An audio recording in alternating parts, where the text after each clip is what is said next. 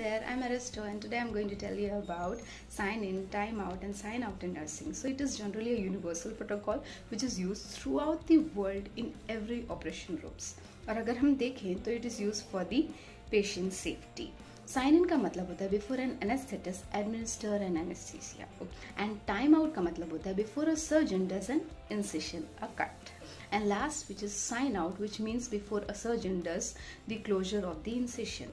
So I hope it is clear that what is sign in, time out and sign out in nursing. You have learned something new again.